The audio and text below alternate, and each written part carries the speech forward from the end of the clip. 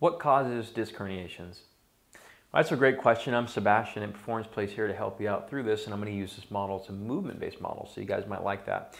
Now, what causes disc herniations? There's a couple different things that can create it. One is an acute, like single incident injury, such as you were trying to save children from a truck, and you picked up the truck, and then your back just went right, and you felt the pop, and then you went down. So that is a situation where there's a single incident. And that's where the load that you were experiencing and maybe rounding your back through the movement was excessive to what the body can tolerate. Now, the movement which typically aggravates a disc is a forward bend, such as rounding the spine or sitting, or poor lifting mechanics and so on, as well as some rotation.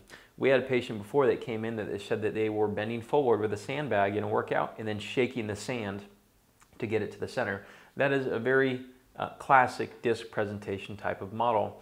Now, I mentioned the acute thing which can create a disc herniation. By the way, if we go into this model here, I'll show you a disc protrusion.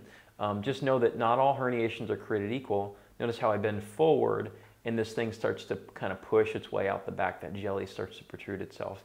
So protrusion is one thing, but it's the easiest to demonstrate a protrusion. Most people have herniations, which they can recover from very quickly. These are a little bit more challenging.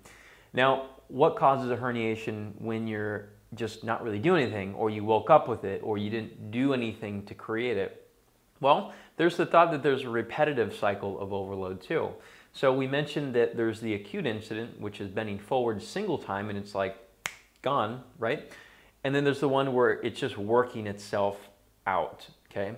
Repetitive, cyclical, poor bending mechanics, or staying in a certain rounded position for too long throughout the day for too many years, such as poor sitting mechanics, all right? Now, it's been common thought to make sitting and rounding the devil. It's not a bad thing, just doing too much of it too often is a problem. And as we see down the front of this model here, I'll get close really slow so the camera doesn't blur.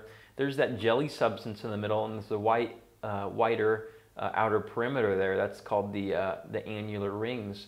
And so that jelly starts to kind of move into the rings. When it gets into the rings via lots of these, even sitting with low load, or just poor bending mechanics with doing daily chores, such as straw that broke the camel's back type of stuff, it starts to work its way into the back ring material. And basically what happens is, I like to call it, it's kind of like the rings are yarn, and they're just getting soggy. So I hope that was helpful. I'm Sebastian from Performance Place in Huntington Beach. We're always looking to help you out and help you decrease how long you suffer from a disc herniation. We've met people who have had disc herniation pain for years. Sadly, they've had it for years.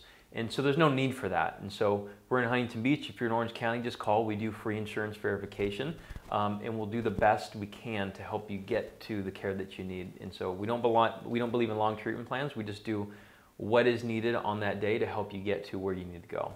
Looking forward to seeing you.